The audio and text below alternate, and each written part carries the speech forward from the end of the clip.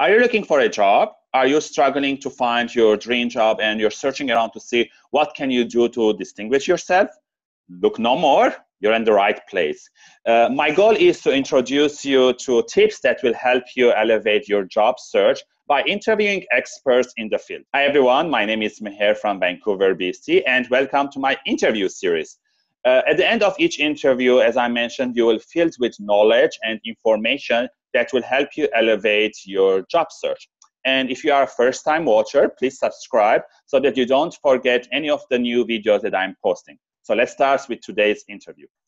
It's my privilege and honor to interview David Reeve.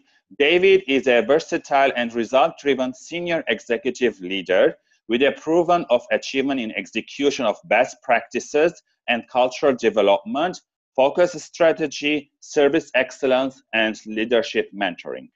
David has contributed to building several national brands, resulting in 88 awards for business excellence. And he's the author of Unleash Culture and has made corporate culture his career. Welcome, David. Hi, everyone. Welcome to another interview series with me. Today, it's my privilege and honor to interview David Reeve. He's the author of the Unleash Culture book, and he's made corporate culture his career. So welcome, David. How are you doing?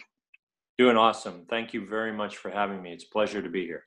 Yes. So, David, tell us more about yourself and what does corporate culture mean these days in this DNA? Yeah, so a little bit about myself and my background. So actually, I got my first taste of corporate culture when I was 14 years old.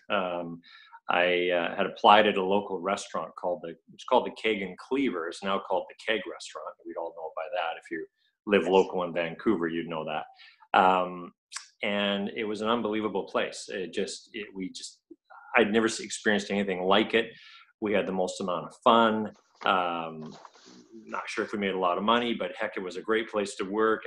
And I had mentors and just couldn't wait to go to work. And that, as a 14-year-old boy, I thought to myself, wow, I guess this is the way all businesses are supposed to be run. So I fell in love with company culture then and really just set out on a mission to study it and learn it and understand why some companies are great and why some companies aren't great.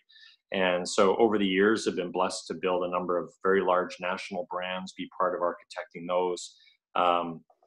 Very happily married to my amazing spouse, Michelle, who I call a serial crazy ass entrepreneur, and started a multitude of companies with her. And we've really just tried to build brands and companies where we are forerunners in company culture. So, and I really, my whole life, I've mastered what I call R&D, which is rip off and duplicate, where I see an idea and I say, hey, if the idea works there, why couldn't it work here? And so what we've been able to do over the years is just take the best bits of everything that we've learned and put it into a process now that we go into companies and we have a look at their overall culture. Now, to me, culture is not beanbag chairs and beer Fridays.